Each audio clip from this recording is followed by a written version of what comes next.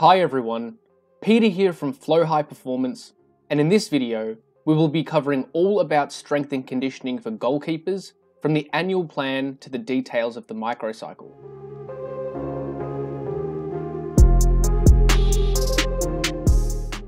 Before we can create a strength and conditioning program for goalkeepers, we first need to have a look at what athletic movements they are trying to enhance.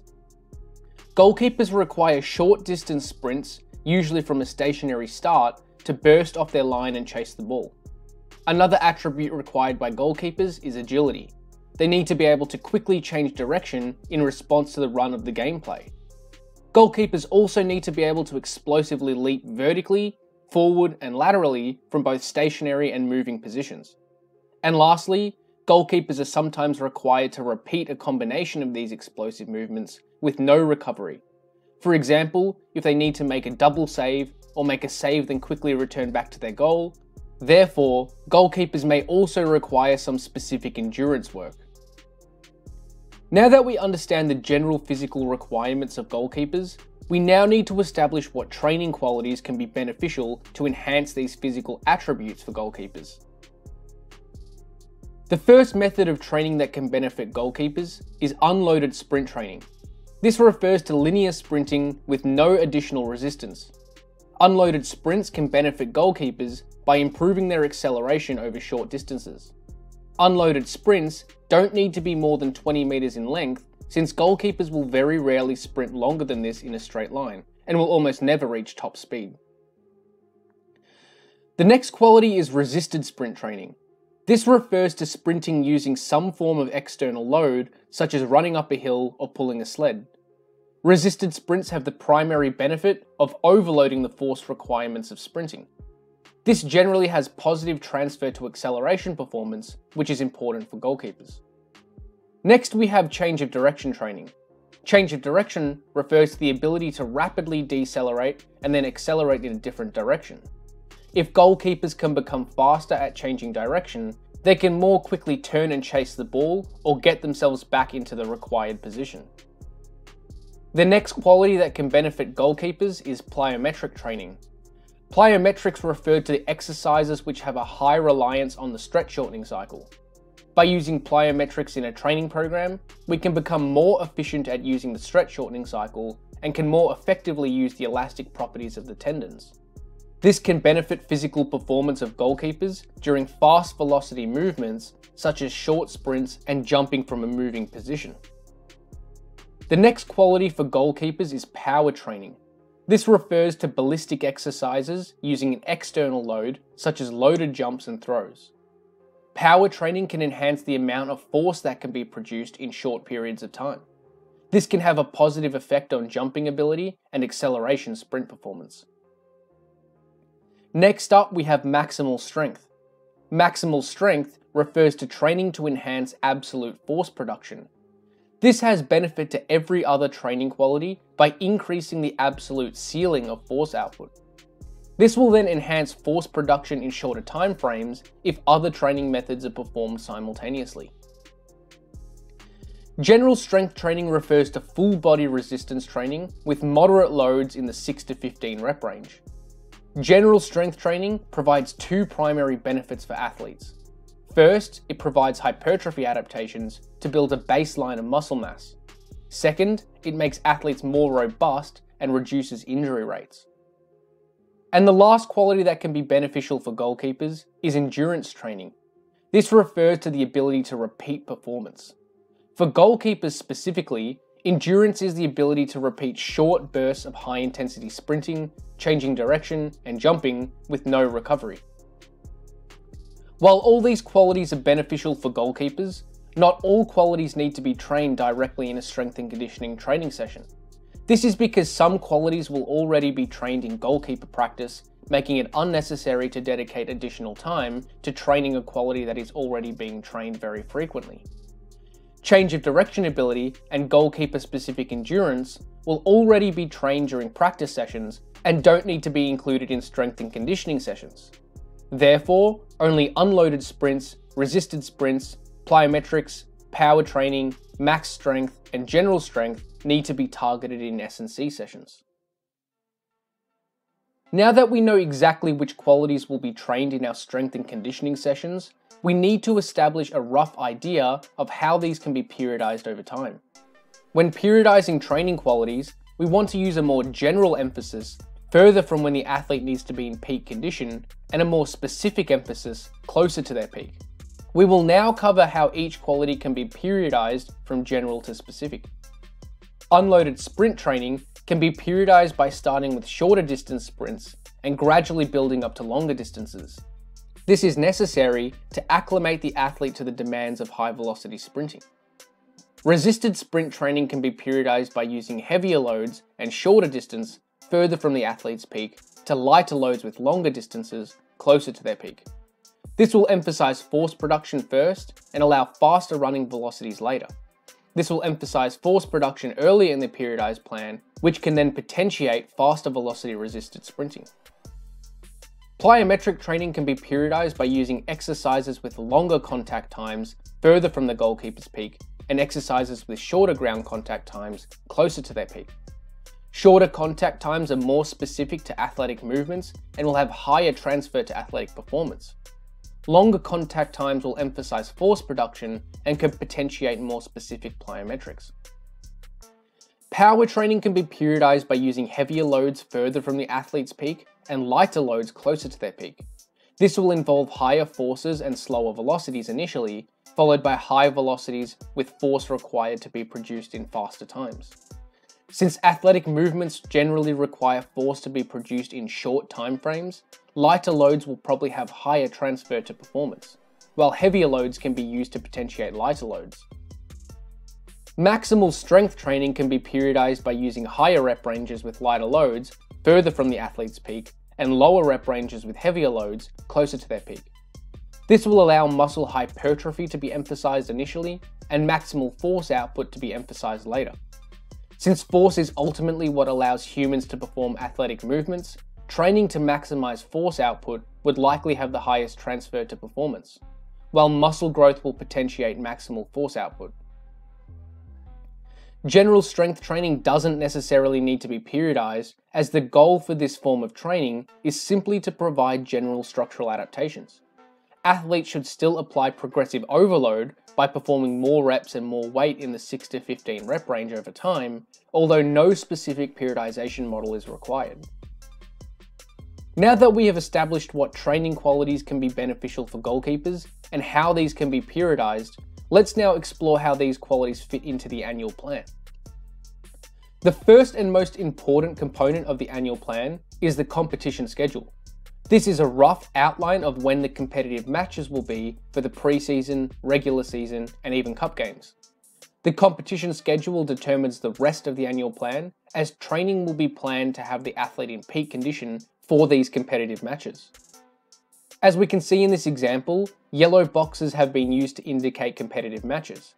The light yellow boxes are pre-season friendly games, and the darker yellow boxes are competitive matches of the regular season or cup games. As we can see here, the regular season runs from around mid-August to mid-March. Based on this competition schedule, we can break the year up into the off-season, pre-season, and in-season periods. For this example, the in-season period runs from the first competitive match to the last. Then the players are given a 7-week off-season after the end of the season to recover mentally and physically from the tough season. Then, the pre-season runs for 15 weeks before the first competitive match. We can now split the year up into training blocks, which essentially act as mesocycles.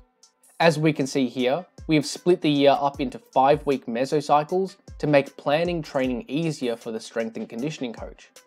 The pre-season has 3 blocks and the in-season has 6 blocks.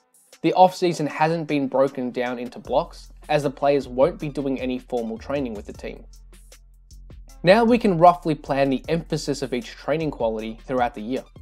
As we can see here, the pre-season uses more general training methods to build a solid foundation when the keeper doesn't need to be in absolute peak condition.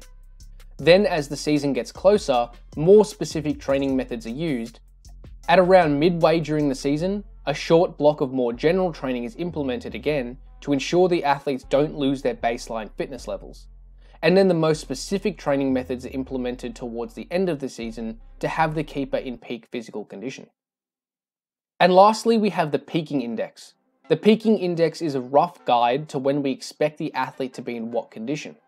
As we can see here, a simple number system has been implemented to indicate the athlete's condition. A lower number means better physical condition, and a higher number means a worse condition. As we can see in this annual plan, the goalkeeper is expected to be in better condition on average during the season and worse condition during the off-season and pre-season, based on how the qualities have been periodized. Now that we've created an annual plan, let's now explore how to plan a mesocycle of training. Before getting into the programming details, we first need to establish the mesocycle structure. We will use a 5-week mesocycle structure for this example, as it fits with the annual plan that we created. With this 5-week mesocycle, the first week will be a deload, and the following 4 weeks will be overloading training. This means that the first week will be lower in volume to reduce accumulated fatigue from the previous mesocycle, while the other 4 weeks will use enough volume to stimulate adaptations. Now that we have a basic mesocycle structure in place, let's explore how each quality can be emphasized. The emphasis of each quality will change based on the time of year. The annual plan outlines which qualities will be trained to keep us on track at all times. Let's now cover how training may look for mesocycles at different times of the year. First, let's establish what a mesocycle may look like in an early preparation period. This is when the athlete doesn't need to be in peak condition, so the most general training methods are used. As we can see here, unloaded sprints use shorter distances, resisted sprints use heavier loads with shorter distances, plyometric training uses longer contact times, power training uses heavy loads, maximal strength uses higher rep ranges, and general strength doesn't have any specific emphasis. Next, let's cover what a mesocycle may look like later in the preparation period, but not when the athlete needs to be in absolute peak condition. Here, more specific training methods should be used, but not the most specific. As we can see here, unloaded sprints use moderate distances, resisted sprints use moderate loads with moderate distances, plyometric training uses moderate ground contact times, power training uses moderate loads, maximal strength uses moderate rep ranges, and general strength doesn't have a specific emphasis. Now let's cover what a mesocycle may look like when the goalkeeper needs to be in absolute peak condition. Here, the most specific training methods should be used for maximal transfer to athletic performance. As we can see here, unloaded sprints use longer distances, resisted sprints use longer distances with lighter loads, plyometrics use short contact times, power training uses lighter loads, maximal strength uses lower rep ranges, and general strength has no specific emphasis. And the last component to creating a strength and conditioning program for soccer goalkeepers is creating the microcycle. The microcycle refers to the shortest repeatable training cycle that an athlete performs. This is usually a week of training to align conveniently with the calendar. Before planning the details of the strength and conditioning microcycle, we first need to establish when the athlete has soccer practice and what days they will perform separate strength and conditioning sessions. For this example, let's say the athlete has soccer practice on Tuesdays and Thursdays and has matches on Sundays. Now that we know the soccer practice schedule, we need to plan when strength and conditioning sessions will be performed. However, we first need to establish where the sessions will be performed. Let's say for this example, unloaded sprints, resisted sprints, and plyometrics will be performed before the 2 team soccer practice sessions on the field, while power, maximal strength, and general strength training will be performed twice per week in the gym on Wednesdays and Fridays. Next, we can select exercises for each training session. For the field sessions, we have chosen straight sprints for both days as an unloaded sprint exercise. For resisted sprints, we have chosen the sled pull as we can easily adjust the load to change the emphasis. And for plyometric training, we have implemented bounds as an exercise. For the gym sessions, we have chosen the trap bar jump as a power exercise. For maximal strength, we have chosen the back squat as the main lift. And for general strength training, we have chosen the dumbbell bench press, stiff leg deadlift, military press, and pull-ups to target the rest of the body. And finally, we can program the details of the microcycle. Let's go through 3 example microcycles for different times of the year. A week of training in the early preparation period may look something like this. As we can see here, the unloaded sprints and sled pulls use a short distance of 10 meters. The sled pull also uses a heavy load to emphasize force production. And the bounds use an additional 10 kilos in the form of a weight vest to make ground contact times longer. For the gym sessions, the trap bar jump uses a heavy load, the back squat uses a higher rep range of 6 to 8, and the general strength exercises all use a rep range of 8 to 12. A week of training later in the year may look something like this. As we can see here, the unloaded sprints use a slightly longer distance of 15 meters. The sled pull also uses a distance of 15 meters and a moderate load. And the bounds use a 5 kilo weight vest. For the gym sessions, the trap bar jump uses a moderate load, the back squat uses a moderate rep range of 3 to 5, and the general strength exercises remain the same. A week of training when the goalkeeper needs to be in peak condition may look something like this. As we can see here, the unloaded sprints use a distance of 20 meters, the sled pull uses a distance of 20 meters with light loads, and the bounds use no additional load. For the gym sessions, the trap bar jump uses a light load, the back squat uses a low rep range of 1 to 3, and the general strength exercises remain the same once again. Thanks for watching, and hopefully you got something out of this video. Remember to subscribe if you haven't already.